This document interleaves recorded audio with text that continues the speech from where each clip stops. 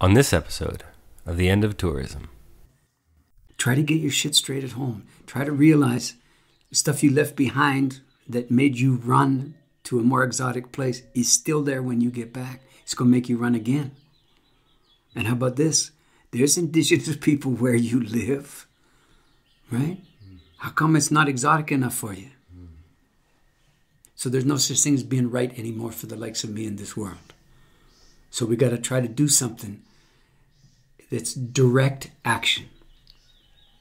And the willingness to stay home is not punishment for the excesses of tourism or anything else. There's a lot of people in these exotic places that you go to that would trade you in a heartbeat for the ability to, quote, go home to the place that you're going to go. But they won't envy for a second your inability to be there. Welcome to The End of Tourism, a podcast about wanderlust, exile, and radical hospitality. For some, tourism can entail learning, freedom, or financial survival. For others, it means the loss of culture, land, and lineage. Our conversations explore the unauthorized histories and consequences of modern travel. They are dispatches from the resistance. Welcome, friends. I'm your host, Chris Christou. Today we're speaking to Stephen Jenkinson, activist, teacher, author, and farmer. Stephen has master's degrees from Harvard University in Theology and the University of Toronto in social work. He is the founder of the Orphan Wisdom School in Tramore, Canada, and the author of 4 books, including Die Wise, a Manifesto for Sanity and Soul, the award-winning book about grief and dying and the great love of life. In 2015, Stephen created Nights of Grief and Mystery with Canadian singer-songwriter Gregory Hoskins. With a 5-piece band, they have mounted international tours and released 3 albums, most recently, Dark Roads and Rough Gods. I first encountered Stephen in 2014 at Choco Soul Traders in Toronto, Canada. In the midst of a life-changing 3-hour-long story, he whispered that in this place, they eat teachers. Later on, digesting the fact that I was very much one of the hungry, I decided to join his teaching school in the Ottawa Valley. Since then, Stephen has traveled here to Oaxaca, Mexico, mostly as a pulmonary refugee, as he refers to it. Alongside his wife Natalie and others, I have been witness and accomplice to much of their co-conspiracy here. Over the years, many of those conversations revolved around tourism, exile, and radical hospitality, which are the themes of these 2 episodes. Throughout the episodes, you will hear what are cicadas, emerging after a 17-year underworld life in order to die. Their songs, as I've heard it said here in Oaxaca, are prayers to local gods, asking for rain to once more kiss the parched soils of this place. Part 2 is entitled Trauma Intelligence, the Stranger and Radical Hospitality. Well, Stephen, I've had the great good fortune to get to lean on the grapevine of your days and work in the last few months. In that time, it seems you've written and finished a new book with another waiting in the wings. Might you tell us a bit about them, about what you've crafted in this regard? Well, I had idleness forced upon me about a year and 4 months ago or so. And this was particularly troubling for me because not only because I made my living by being out on the road, basically, but it was my life too, not just a way of, paying the bills, but it was a genuine vocation that really came to get me later in life. So I knew myself to be a child of just ridiculous fortune because of it. And it's very compelling obviously the dynamics of interacting with people live in real time has its own crazy magic and illogic to go with it. But I loved it. And just before the pandemic hit, I was as busy as it's possible, I think, to be. You know, on the road, off the road, on the road, back to the farm, reintroduce myself just long enough to repack and tour with the band and so on. Nights of Grief and Mystery. And suddenly, very suddenly, it was no more. And like everyone, I waited it out in the early days, figuring, oh, a little patience and people washing their hands, it should take care of things, you know, or whatever one thought when there was nothing to think in those days, early on.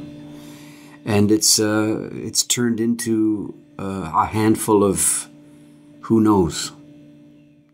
And in the midst of that, I wondered, not so much would I ever get to do it again from the point of view of permits and all of that, but I'm 66 and counting, and it's far from assured that I get to do that again from the point of view of what I'm capable of. Not the show so much, but all the coming and going. As Mr. Cohen said so artfully, like he did at virtually everything, they don't pay you to sing, they pay you to travel. The understanding being that singing you do for free, but that other stuff, somebody's got to pay for that, man, because it's too hard. It's too hard on the chassis and all of that. So in the absence of all of that, I gave myself a couple of little assignments as I was under the influence of younger people who were absolutely convinced that live streaming and so on was made for me. That's not true. I adapt myself to it as best as I can and pretend there's an audience there from the little chiclets around the outside of the screen, you know, with people barely moving in them. But we did something at the farm, and then I was forced off the farm by the cold and came down here and tried to do it one more time. And I gave myself the task of wondering whether or not the books that I'd come up with so far over the last 20 years had any consequence or should have, given the subtle, that might sound strange, subtle change in circumstance that the plague has induced. But I think it'll turn out to be subtler absences than we might imagine. When I was preparing, I took note of the things I was writing down as I was preparing, and I realized I was putting together something that was not a reminiscence of what I'd done originally with these books, but a kind of plumbing the shortfalls, the missing things, and then ultimately holding what I'd written to the kind of fierce standard of utility in a plague. And I was just compelled by what I came up with, and then the quality of the question and answer things, and the transcript came back and seemed to work okay. So long story short, there's 4 chapters come from the 4 sit-down sessions we did. And it's a combination of the transcript of the live back and forth with people I never met and the preparations. So hopefully I'll be forgiven for doing something that's not entirely, quote, novel, fresh and clean. You know, it's not easy to reflect on what you yourself have done. Nobody's asking you to do it, I should say. But every once in a while, it's good to take the measure of what you've come up with. That's what I did. So, yeah, I finished that about 3 or 4 days ago. I've had the great blessing of being able to sit in on some of those live streams over the last couple months and hearing a little reading that came out of one of the upcoming books last night, and I very much look forward to it, as I'm sure many people do. Me too. Yeah. These are not days that are friendly to books, you know, the old-fashioned kind, with pages and things. I'm not nostalgic, but I'm vintage, they tell me. So this is a vintage fixity I have, the physical book, the physical record. You know, it in its way has to be in some fashion a beautiful thing. So that's my strange commitment in a time of plague, is to make a beautifully feeling book in light of the plague. It's an odd combination, really, but not designed to throw anybody off the scent of the careworn days. Yeah. Well, I don't think I'd be alone in saying that so much of your work appears to so many as beauty making, and beauty making in times like these seems beyond necessary.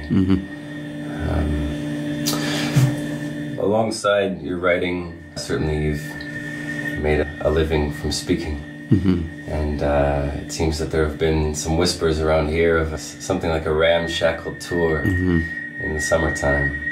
Might you be willing to share with our listeners what that might look like, or what would emerge? Man, this is just me talking now.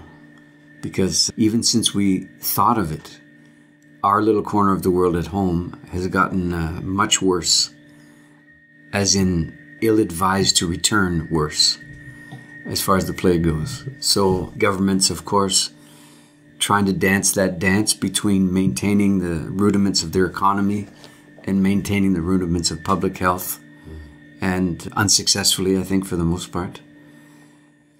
So the notion of traveling across the country, which is what we've come up with. This is how the Nights of Grief and Mystery began, as a duet traveling across the States and Canada about 6 years ago now. And prior to that, I would say the Orphan Wisdom enterprise, before it became a school with a home, was a wayward, wandering kind of proposition where I realized it made more sense for me to go to where the people are than for them to convene these big conferences that people would come from all over the friggin' place. And they're so top heavy and they're so expensive to mount, and they pull people away from their work, and which they're glad to do, probably. But anyway, that was my reasoning, and that's how I started the tours. So we were going to go in some fashion back to those days with a little caravan, literally, and dropping in across the country. I guess I know a lot of people, or they know me now, across this continent. And that's what we were going to do, a kind of hedgerow school that would materialize and then dissipate all in the space of an evening. Basically, to take the measure of what's become of the people that I came to learn about through the work I was doing, and see what I could contribute to the cause. That was the scheme. And then I talked with Gregory Hoskins. What do you think? Well, he took a couple of days to think about it, and he and his wife, Lisa, who's also in the band, wanted to do it too. So suddenly we're looking at the possibility of doing these little grief and mystery unplugged events in people's backyards, which I don't think I ever saw that coming. We make 2 records, and then we tour in support of the records by going to people's driveways.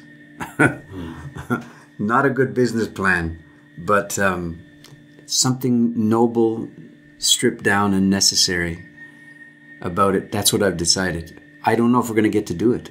I mean, people are pretty jumpy, you know, at the prospect of gathering, and nobody's getting over this anytime soon, no matter what they tell you about the vaccines and you work out the politics of it and so on.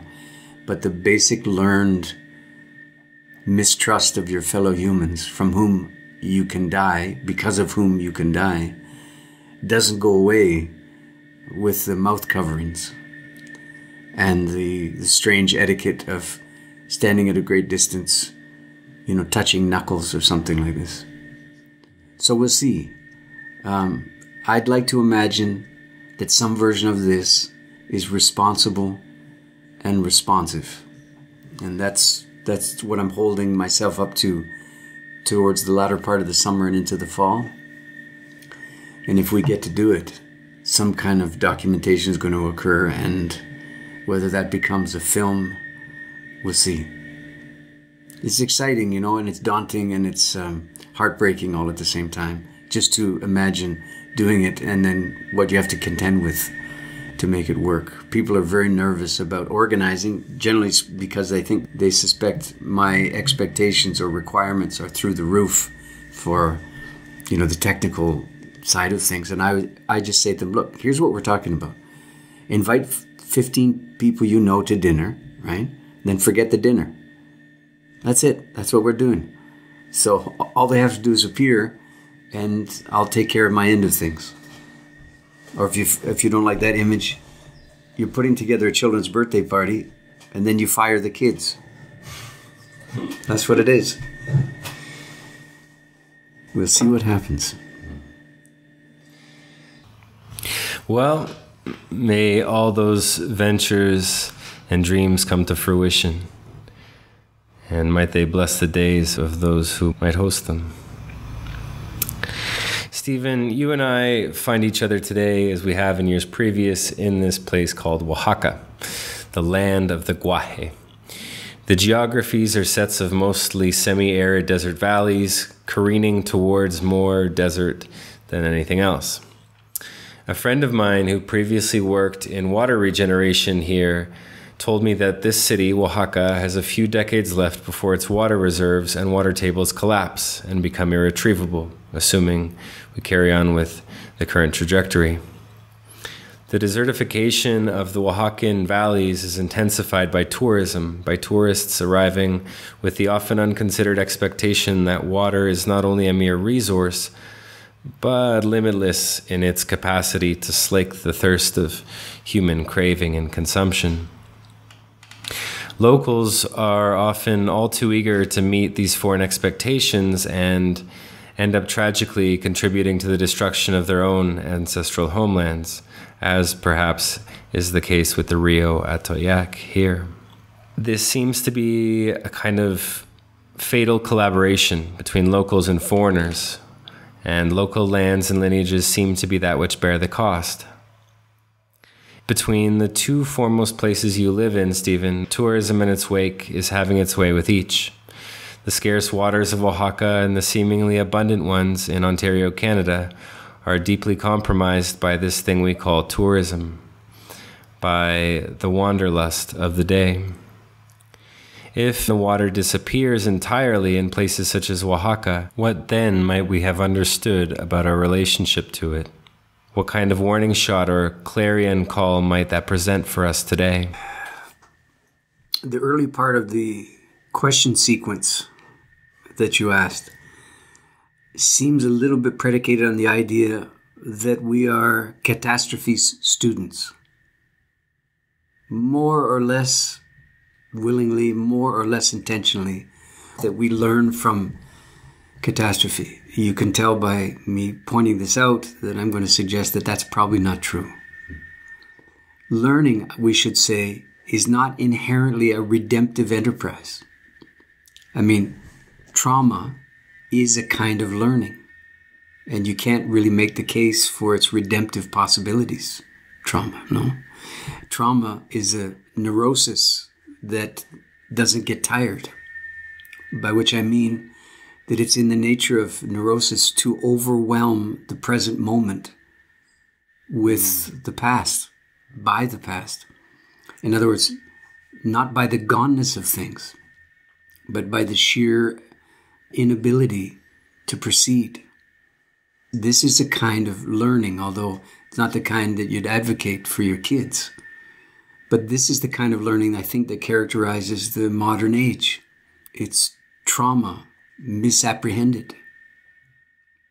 So this is why tourism is a sought-after solution to trauma. In the same way that suburbs are, and development is an attempt to solve the trauma of ectopia. That if you just find another place, if you just develop another place, then there'll be less trauma that drove you to find the place. But you never find the place. You're a homeless person by definition. Your homelessness is there in your seeking, right? You seek the way a homeless person does. That means you have no capacity for home. Your homelessness leads you by the nose to the next solution. So nobody should be shocked that every solution we come up with deepens the problem that the solution was designed to solve. This is the problem with solution-oriented anything, right? Is that the solutions are bastard children of the dilemma that they're supposed to be a salve to. So it's a horrible communion that you've described between homeless people and the people who are seduced by homelessness, masquerading as opportunity. You could call it an unholy alliance. It is. It is. It tells you that the homelessness that I'm talking about doesn't obey racial lines or divisions. It doesn't obey, quote, intactness of indigenous culture. Jesus, Murphy. The people who look like me in this world are not more prone to this shit than more cafe au lait hued people are. Okay? The accidents of history mean that it's proliferating across the world in the form of people who look like me. That's the last few hundreds of years. Okay? But the coming years, that's not the fairest characterization of the way it's going to go, right? Because indigenous people are discovering, I hope to their extraordinary dismay, that they don't have a genetic firewall, or some kind of spiritual firewall that inures them against this viral dilemma. I'm not talking about the plague now. I'm talking about the plague of tourism. So yeah, they service it. Yeah, they want to get in the casino business. Yeah, the resort business. Yeah, it's, revenge, right? It's Montezuma's real revenge. Well, I have nothing to say to people by way of, course correcting that, because I guess that's going to need to be played out too, because their kids are like, get us a piece. Okay, while there's still a piece to get. Forget 7 generations from now. How about 2? Given the water table question that you began with. And who genuinely lives that out when they're in the clutch of the mania of the next and then keep up and then don't be left behind and don't get left out and this is the way it's going to go. And who does? Who just says, fuck it? And if they do, they're out, right? So they're off the front line, such as it might be. In the name of having one lifespan that's not completely deformed by this stuff. I understand the attraction, okay? So to my mind, it comes down to this. Me where I live, people here where they live. We have to come to an understanding of what the conditions and the obligations of what I've called a radicalized citizenship are.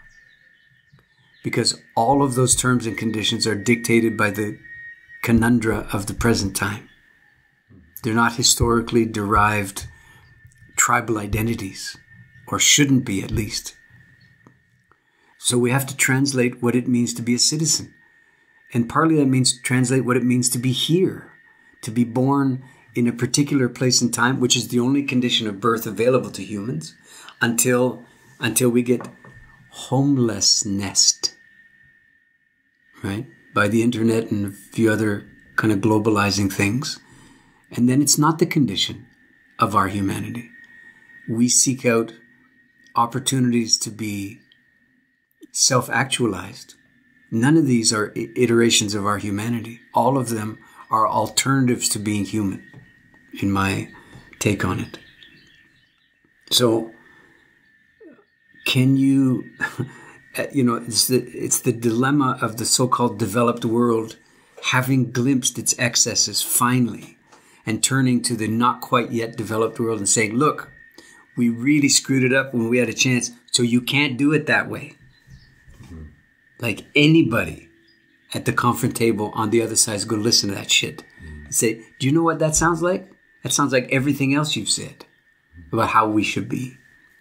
So you see this kind of treacherous feedback loop between the developed places and the not quite yet developed places, where everything that developed people say by way of warning becomes another opportunity to benefit from the not yet quite developed places. And around and friggin' around it goes. So you can't lead by instruction. You have to lead by example. Okay? So if the places that you don't want to slip off the edge of development and tourism aren't listening to you, okay, and not taking your cautionary tale to heart and not curtailing their developments, curtail your fucking development, baby. Okay? No one has any reason to listen to you if all you're coming to them with is cautionary tales from your excesses. You're still performing your excesses. Okay, there's your credibility gone. Right? So, and this is not true at the level of NGOs and the rest. I shouldn't say it isn't. It's not only there, these obligations to see things this way and do this translating. It's at the level of trying to converse about this stuff and recognizing your prejudices about progress evil. Well, where did that come from, progress evil? It came from the progress you've identified as evil. It's no less evil. Yeah. To demonize progress is no less demonic than the progress you're demonizing. So what are you left with? You're left with translate. You're left with, what does it mean to be a citizen? Enough already with the rights. The responsibilities outweigh the rights in a troubled time many times over. Right? You claim to be awake. The sound you make upon awakening in a time like this is not hallelujah. It's not I get it. It's not amen. It's not finally. It's not I'm ready. It's a sob. Sob is not nothing. Sob is not what you do before you do something. Sob is an act of subversion. I'm sobbing now. That's what this is. I'm just trying to get the words out. But there's no celebration and there's no sense of superior consciousness in what we're talking about. This is what it sounds like to be gotten by the way it is. The sobs and laments in favor of amnesia and sustainability. You know, it seems that so much of what has made people come undone in the last year is a result of plagues and paranoia, quarantines and lockdowns. Has been a real unwillingness to grieve how so much of this has come to be. The solution mania, vaccines and immunization passports, and certainly the tourism industries are at the forefront of pining for these things, of allowing people to dream themselves out of the moment, to wish themselves out of the moment, and of course into postcard picture settings and destinations. You know, I read a headline the other day out of Thailand saying that the 3 or 4 major tourism players in that country were willing to pay for every foreign person's vaccination shot upon entry in order to get the industry rebooted again, with, of course, no guarantee that there'd be any efficacy in the vaccination process itself. Whether one believes in the efficacy of vaccines or not, or the efficacy of immunization passports, that any solution to the current plague seems to mandate the same behavior that created the circumstances for the plague to arise in the first place. That's trauma intelligence. So people seem to imagine trauma as the opposite of intelligence, as having no interior guiding force or logic or capacity It's just running madly in all directions. Tearing your hair out, and that famous painting, The Scream, right? Okay, let's get it straight now. Trauma learned. Okay? Trauma's not just off the edge reactivity. Trauma gets it to a certain degree, enough to be compelling, right? Trauma's got a kindergarten, it's got a public school system, it's got a high school, it's got university, it's got all that, which is to say that it doesn't ignore the world, trauma. You're not lost in it, okay? You're lost, and trauma is giving you the marching orders of lostness. It's an identity. And in this identity-prone, desperate time, it's no surprise to me at all that trauma has got a lot of takers. And people self-identify that way. And there's a certain kind of victory, shrill kind of victory song in that claim. Historically disadvantaged and so on. I'm not saying there's no such thing. I'm just questioning the internal efficacy of being undone and crafting an identity from that, and then mitigating the expectations that anybody in a troubled time could reasonably have of you to join the ranks of the refuseniks, the people who aren't going to go along with it any longer. If you're traumatized, you can't be relied upon. And it's a wonderful out clause, as much suffering as there is in it. So, you were saying before you were interrupted.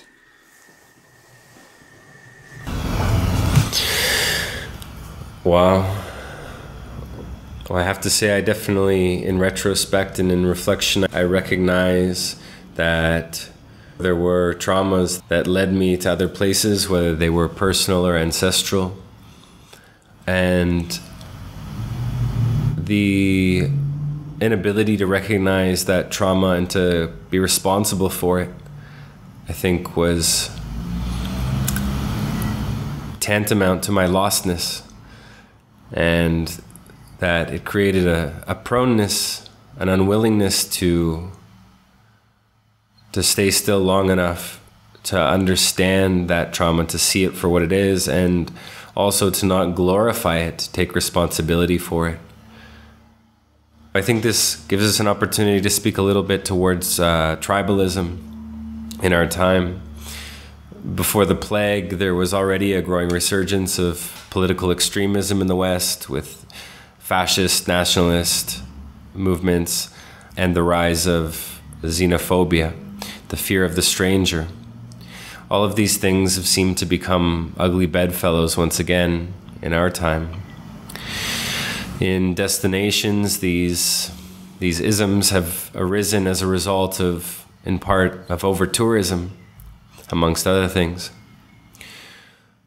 Foreign investment, gentrification, and corruption give way often to inequality in places already experiencing tourism's influence.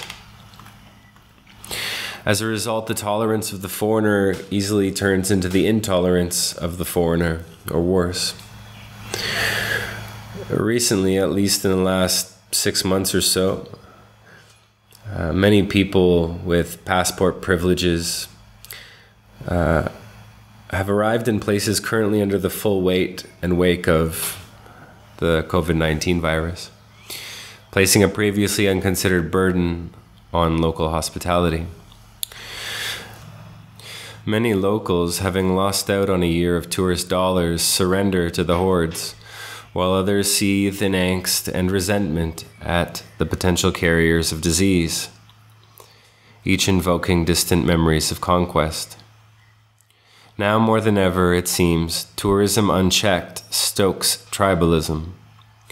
As the tourist industry prepares for its return, as people begrudgingly undone by the consequences of the plague pine for their next trip, it seems doubtful that these signs will be heeded, despite their gravitas. If tourists travel, tribalism often emerges as a result of their presence. But if tourists stop traveling, tribalism, I imagine, still emerges, but in part as a result of their absence, potentially devastating the house of cards that the local tourist economy often is. What do you make of this growing tribalism in our time?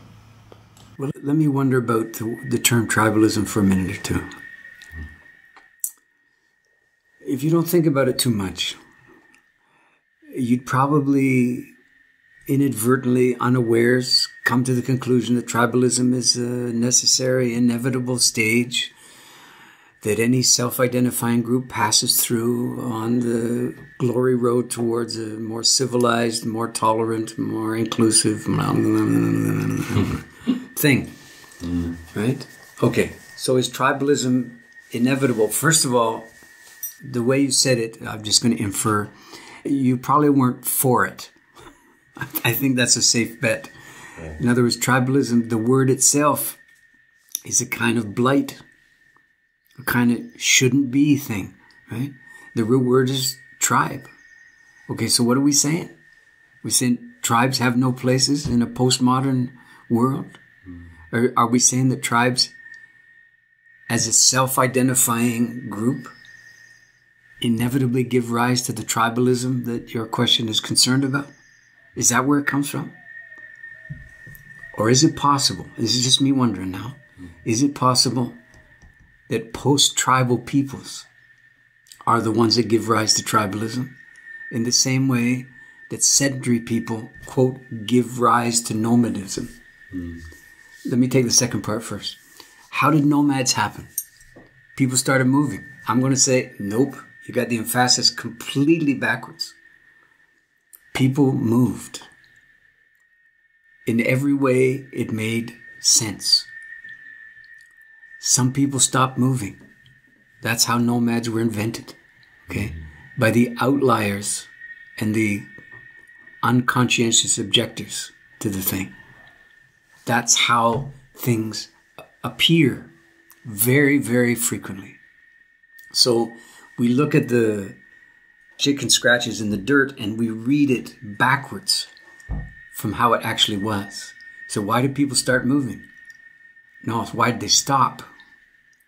So you got to think a bigger thought that kind of makes a revolution in your cause and effect security to start wondering that way. Okay, so I'm thinking that tribalism is a consequence of people being unable to live a tribal life, a village-minded, community-based tribal life. So the benefit of a kind of emaciated and diseased retrospection, tribalism begins to look primitive in the old senses of the term, in the old associations. It begins to look undeveloped, unconscious, or worse. And then we use the word tribalism now to condemn certain kind of, instantaneous groupings. And I'm not going to name names, but you know who you are.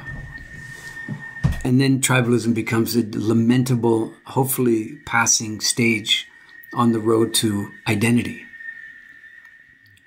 But it's a collapse of identity. I suspect that's what tribalism is. Right? So that's the first part. Okay. So I've written a book which probably nobody will want. I mean, not the buying public, but the publishing sector. It's about matrimony. And this is not product placement. This actually has to do with the question I was just asked. It turns out that an enormous part of the book focuses around the question of what I called radical hospitality. I didn't see that coming at all when I started it. And my understanding of this radicalized hospitality derives from the advent of the stranger. So, if we have a minute, let's see if I can develop the idea. Please. If I can remember what I came up with a year or so ago. Okay, so we have a circumstance that you could call it hunter-gatherer time. You could call it, my preference for the terms that I'm going to talk about now, a time that was characterized by the mechanics, the optics, and the poetics of trade. I'm distinguishing trade from commerce now for reasons that'll become I think, available in a minute. So in this circumstance, trade is carried out endogamously, which is to say, everybody's in on it. What do you mean by in on it? I mean that the item that's being traded, okay, the thing between the two traders, is a recognizable thing to them both.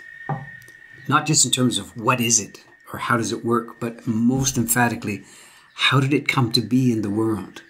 What kind of cultural patrimony is on display in this thing? And people with a shared understanding of how their material life comes to be don't need to elaborate and represent, oh, mucho trabajo, right? Many times, nobody needs to say it. Everybody knows what kind of work went into making it. And this shared understanding is the mythic underlay for trade. Okay? That means, though we may not be known to each other personally, or even in terms of our kinship group, but in an extended kinship situation, we're recognizable to each other, but partly by how we dress and our material culture, which we share, both in terms of literally trading it back and forth, but we're trading value. We're trading worth. That's the better word, worth, right? And worth is what informs our practice. So then, based on that, what would a good trade look like? That you didn't have to pay much? Would that be a good trade given this? Not likely. A good trade would be characterized by the willingness to trade with the same person again. Now, where does that come from? From the sense that you really took them this time. But wait, the willingness has to be reciprocal for it to happen. So the guy that you ripped off is not likely to want to do it with you again. So by definition, in a trading life, that's the disaster and the collapse of the etiquette of trade. See? So my point here is that the way by which it's undertaken is informed by a willingness to be governed by what's at stake in the trade.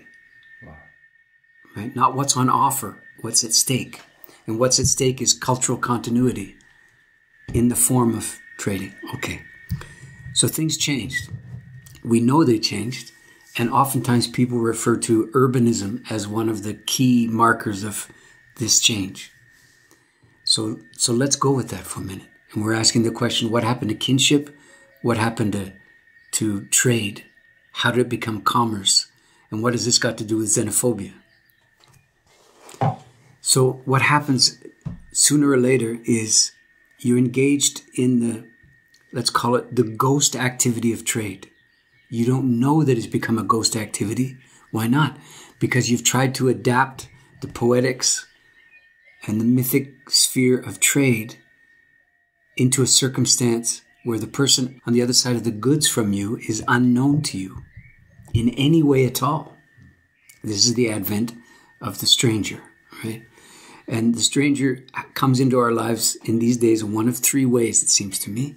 One is by war, one is by misadventure on the road, and I'm talking about the third one, trade. Trade is trying to survive the advent of the unknowability that's there between us.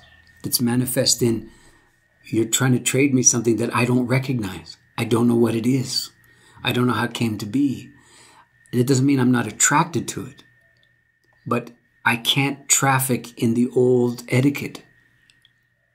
Right? Because I can't translate the familiarity. I can't translate the mythic responsibility I have to my ancestry to conduct myself properly and respectfully in this arrangement. So I have to do something else. And the something else we could call commerce.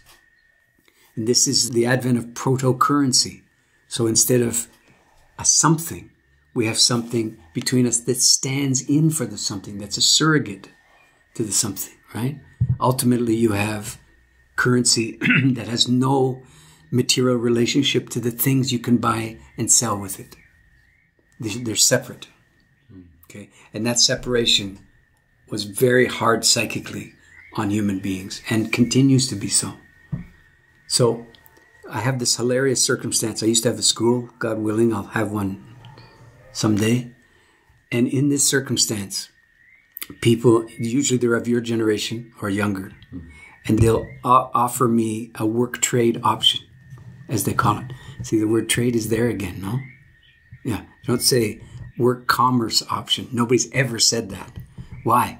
Because they're imagining that they can get back to the good old days if they just get the money out of the thing. So I said, well, how do you want it to work? And they said, well, I've got this thing to trade for going to the school. Really? What is it? Well, macrame, or helping on the farm, or babysitting. And then I have to say, so what's the currency of the trade? Well, what do you mean? Well, are we talking about hours? Which I'm guessing we are. So are you telling me then your 1 hour of babysitting that you have to trade is worth 1 hour of everything I learned that drew you to the school in the first place? Or what's the currency?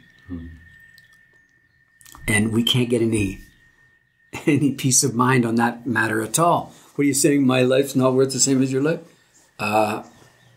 Yes, although I'm not the one who raised the thing here, but that's what I'm saying. That your hour basic babysitting is not worth what drew you to me. Okay? And I need you to consider that. Well, I don't usually do that. What I say instead is, you'll thank me someday if we just stick to the money. Do you know why? Because it's easier. Do you know why it's easier? Because it's the surrogate for the trade that we no longer know how to do. Okay? So it's the currency that softens the edges of this encounter with the stranger. How does it do so? It forms a sense of the artifice of kinship. Right? That's what the money does. Everybody knows money, right? And then the various currencies trading back and forth. That's all that is a stand-in for the old kinship. It's the shorthand that people who are related by blood have when they sit around the kitchen table. They don't elaborate everything. In a kinship arrangement, nobody stands on ceremony. Standing on ceremony. In North America, at least, that's a term that's a synonym for stiff, unfluid, and awkward. It's amazing. Wouldn't you want to be able to stand on ceremony with people you don't know? Mm-hmm. Why is the shorthandedness of kinship the preferred way of going? Answer is because it vaguely reminds us of a time when there were no strangers and we were able to operate that way, right? So it's a kind of wicked nostalgia. So, what has this got to do with what you asked me? Here's what happened to the spirit of trade, the best I can tell. Rather than reducing the strangeness of the stranger, which is the solution that people unwilling to do the work tend to opt for. So you pretend you're not strangers. The casual stance, right? And how you talk, and you drop your G's off your pronunciation. You know what I'm saying? And even your ability to do this in Spanish, I'll bet you do it in Spanish. You've learned how to make the sound that says we're both on the same side of this weird moment. Yeah. Okay. So I'm suggesting to you that what the spirit of trade did is it metabolized in some fashion and attached itself to a different kind of etiquette that cultured people reserved for transactions with the stranger. I don't mean commercial transactions. I mean all kinds. Could you say that again? Yes. I'm saying that the spirit of trade didn't simply vanish, but it was, if you will, it metabolized itself into a formal understanding of how one is with someone one doesn't know. And in deeply cultured places, there's an entire etiquette of hospitality that's reserved for the people who have appeared in your midst that nobody knows. Right? And this is one of the things that's the backdrop of the Odyssey. It comes from your people. It's right there. Right? There's all this undeclared etiquette of how you treat the wayward stranger. Right? And the last thing you do is ask them where they're coming from, where they're going, or what the hell's going on, or how'd you end up here, or... No. What do? It goes right to the food, and right to the wine and the cleaning first, right? All of that stuff. That's the etiquette of trade, where there's no trade anymore, where there's so many strangers that you can't have the old understanding of kinship.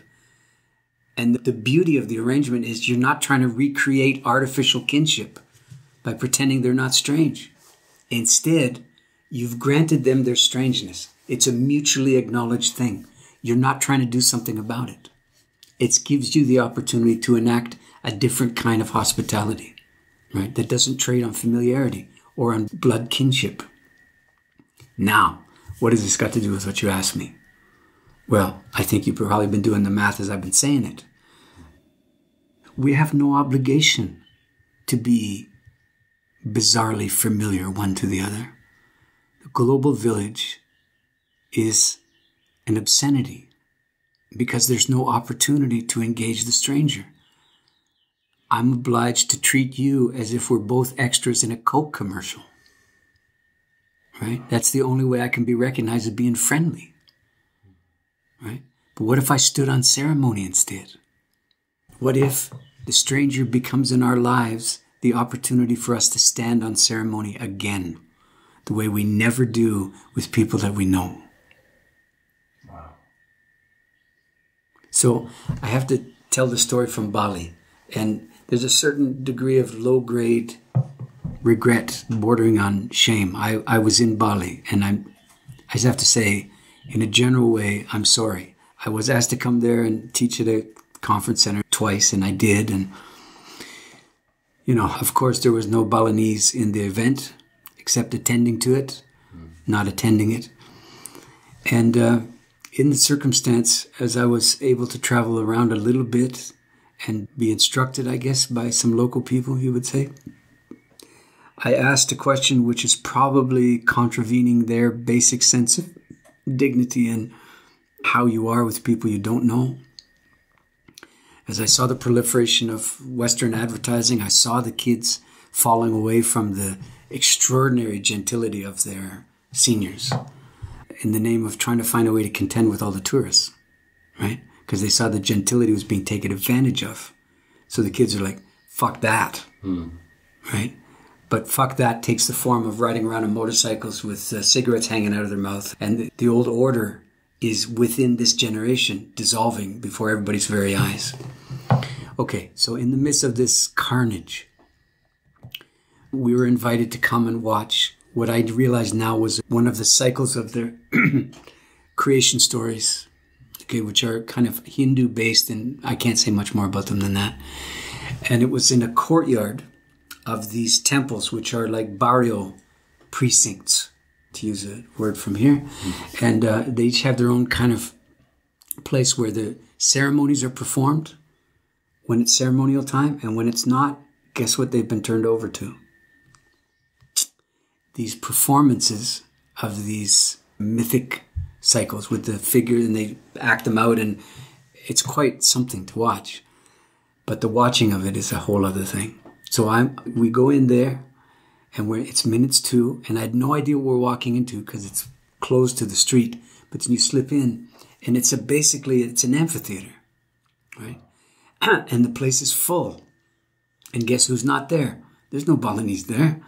No, this is like tourist central, okay? And I go there, and we're in the forecourt of people's temples, and these places are extraordinary in so many ways, but they're cosmogonic in their architecture, right? So you're in a universe, right? And so what's the etiquette? Okay, to my mind, I'm a guest. It's not even clear I should be there, but they're doing it. So is this some kind of acknowledgement that this is okay, or that they've worked out the spiritual wrinkles or the cultural dilemmas? Or okay, so it's just a horrible quandary that you don't know how to act. But you say to yourself, if I keep myself from this, you know, I'm pure and I'm uninformed. Okay, if I go and I conduct myself as a guest, maybe I'm less uninformed than I was, which is where the story comes from. So what happens? I will go and sit down. Chris, everything that's caused you to write this book was there, okay, in this courtyard. It was so unthinkably venal. Okay, you got ladies with virtually nothing on the top of them, right? In these people's ceremony. You got people selfieing till the cows come home before the thing happens, during the thing. Of course, they got flashes, right? So there's all that going on while these people are trying to conduct their thing. No, and I'm sitting in the middle of this, and they're drinking, and the booze is flowing, the whole thing. It was pretty distressing, let's just say. The next day, the guy who recommended to me is a local man. I couldn't not ask him. I said, I basically told the story, not that I needed to tell him because he knew what it looked like. And I just said to him, how do you make your peace with this bad behavior? Because that's what I saw. I saw extraordinary levels of grace by the performers and the locals and the guides, and no grace coming back. How do you do it? This is what he said to me. He said, well, we invited them, didn't we?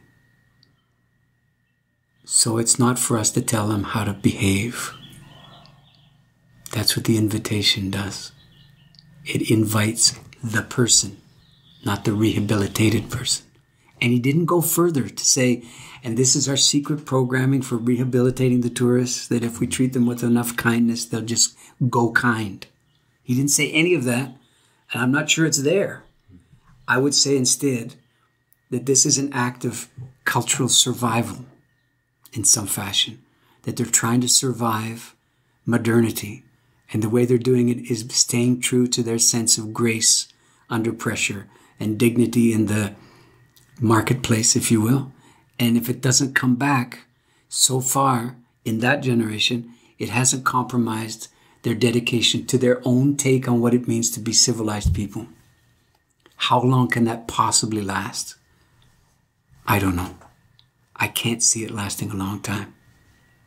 In other words, if they're going to flame out as Balinese people, I would rather say they're going to flame out as Balinese, not as globalized citizens. And there's some tragedy in there, and it's another species collapse that's probably happening, as we're sitting here talking about it. So what do? Sorry, folks, don't fucking go. I don't mean don't go to the performance. I mean don't go to Bali. Yeah, but then you're taking... Look, I don't have the solution, okay? But if you're asking me, what do you do at the level of the individual with very little volition and consequence in this matter, I can't think of a solution that includes you going. In other words, we've already tried that. You can be responsible till the cows come friggin' home, but you can't mitigate the consequences of you being there. It's a terrible dilemma, but it's our fucking dilemma. It's the dilemma of the ability to be able to pick up and go, or at least what we used to have and probably will have again. So you don't go. And that's an act of conscientious objection. Okay? And you walk around talking about all the places you never went to and showing home movies, the places you never went, so to speak. In other words, when it comes up, you say why you won't go. Wow. Staying home as an act of conscientious objection. As an act of civil disobedience. Well, certainly moments like that have been strewn across my life as both a tourist and someone who's lived in a tourist town, that is, being on both sides of the spectrum. And it seems, in what I've heard from you today and what I've considered in my own life in regards to the tourist world, that what might be lacking is a real sense of enduring consequence to the neighbor, to the stranger, to place, to the foreigner. But it seems even perhaps in our time that even that is compromised by how we arrive in other places and how we are in our own. You can only be so good when you're caught up in this web that we're trying to describe here. And your personal intention is just not that consequential. So the motivation is not what you lead with. You lead with an acknowledgement of the consequence. And that's going to mitigate your behavior in a way that feeling justified by virtue of your intention will never do. It'll never mitigate your behavior because you're pure of intent, you see. And that somehow absolves you from being a tourist. How can it? So, little example. I just doing an interview last week, and it's the good old death and grief interview. And somewhere in there, so you're in Oaxaca, yes I am. And so you're there a little bit involuntarily because of your health thing. Yes, that's true. So listen, given the fact that you've got so much interest in death and all of that, what have you noticed in attending their Day of the Dead thing? I said, I don't attend it. You mean you haven't had the opportunity? No. I mean, I would never go. Why would you never go? Because what makes you think anybody who's trying to do that work needs an audience of non-participants? That's why. Because what happens is they start looking at what they're doing through my eyes. Anybody does. What does it look like to somebody who doesn't know what they're looking at? That's what it becomes now. Right? So the least I can do for their Day of the Dead is not participate. It's the least I can do. So I have no idea what it looks like, and I never will. Am I secretly desirous? No, I'm not desirous. I genuinely believe that it's better without me. And by extension, anybody who looks like me. And do I think we should just transplant a Day of the Dead to where I live? Nope. We got to do something else that acknowledges our history and our, almost lack of history in these matters.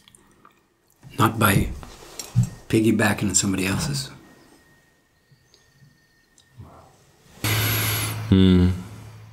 May it be so.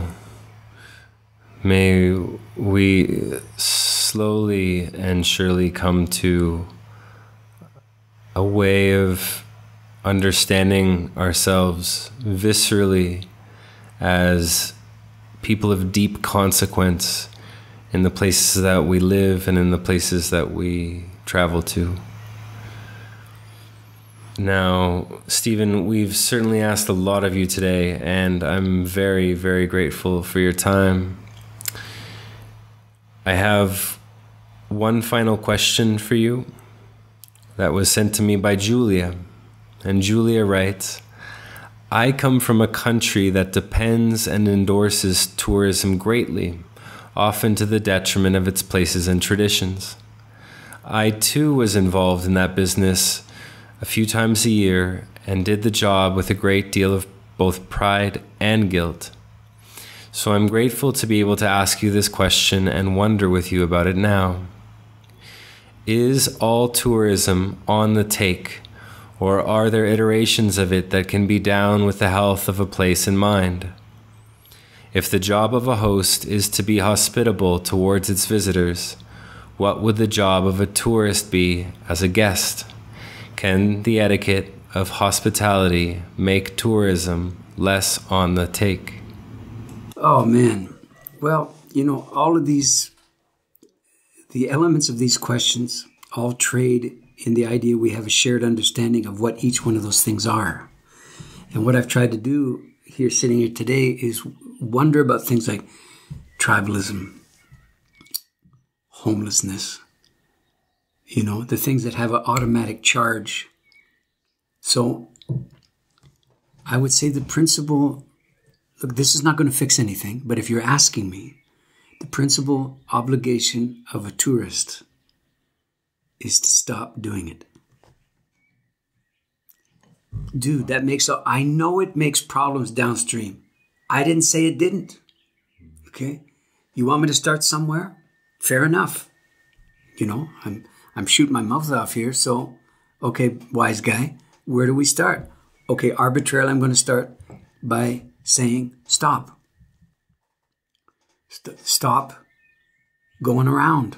Stop behaving like because it's in the world, it belongs to you, at least as an attraction. Stop imagining that it's a right to appear in the midst of people who don't know you. Tourism is not a result of people being invited. There. That's kind of bedrock. Okay? There's no invitation. So the notion of hospitality probably doesn't apply when we're talking about tourism. People can infer what I mean by the word tourist.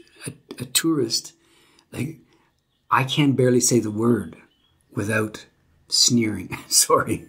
It's an awful, but I'm confessing it's true. It's an accusation, the word tourist, right? And the verb to tourist, I'm designating it as a sacrilegious, desecrating activity. You don't have a choice in the matter, okay? Inevitably, somebody who looks like me goes to a place where people don't look like me, you become money. And you can bitch and moan about that and talk about how dehumanizing it is. That's all true, okay? But that's not where it started. And the trick is not to get everybody to see you differently so that you're not money to them anymore and you can be a three-dimensional human being like you want to be and be recognized and respected. Come on now. That's not why you're there. You know that's not why you're there, and that's not how you got there either. How'd you get there? Because you could. Because the bullshit luck of birth conferred upon you that particular likelihood.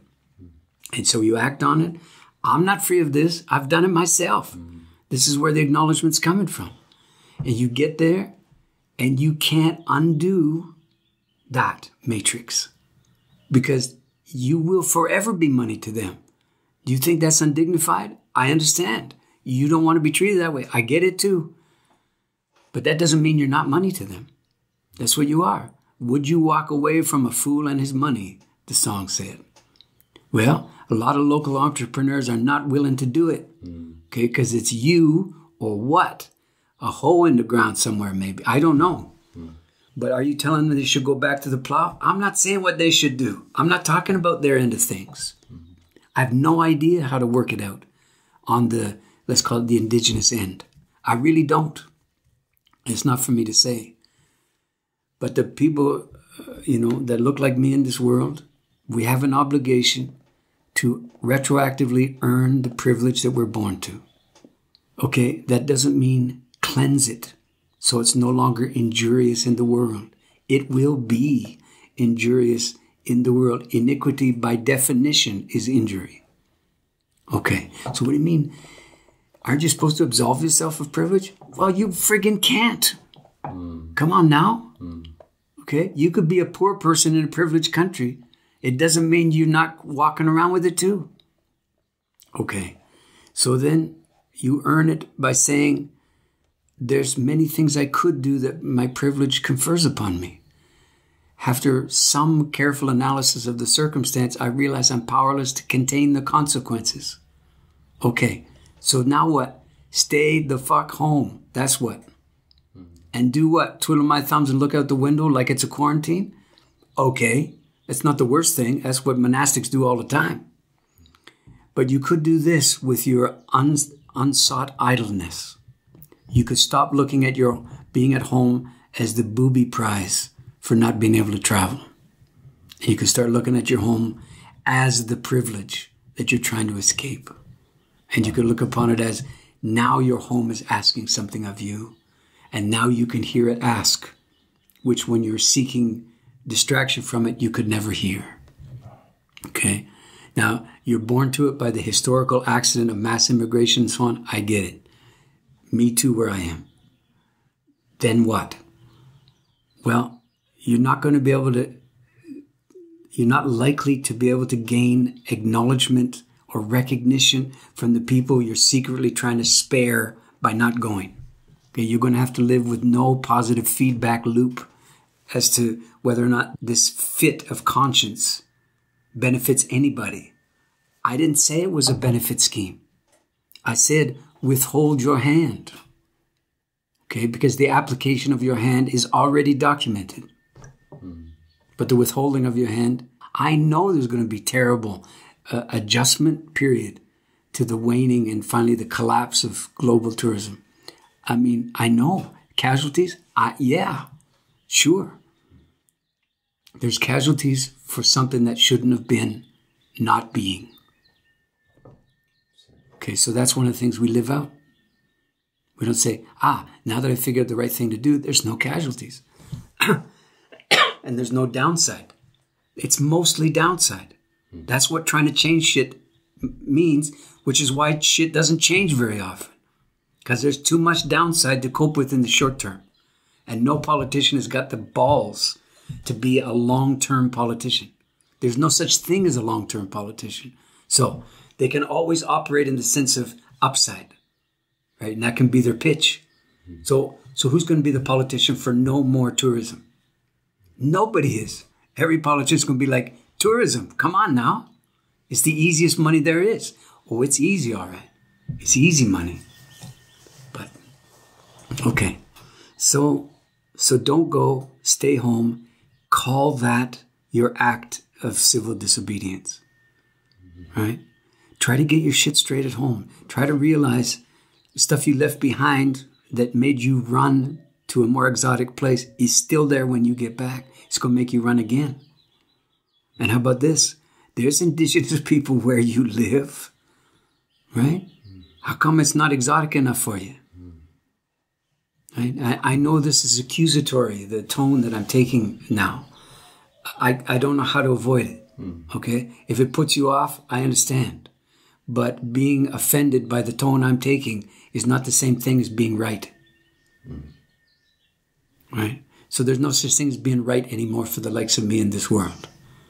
So we got to try to do something that's direct action. And the willingness to stay home is not punishment for the excesses of tourism or anything else. There's a lot of people in these exotic places that you go to that would trade you in a heartbeat for the ability to, quote, go home to the place that you're going to go. But they won't envy for a second your inability to be there. I should say as a PS that, folks, if you feel in some way besmirched or beleaguered or worse by a tone that eventually came to me, or the adamants, or I understand. First of all, it's not that easy to try to be lucid and available at the same time, verbally. It takes an enormous amount of concentration and focus, and occasionally my give a shit informs what I'm saying.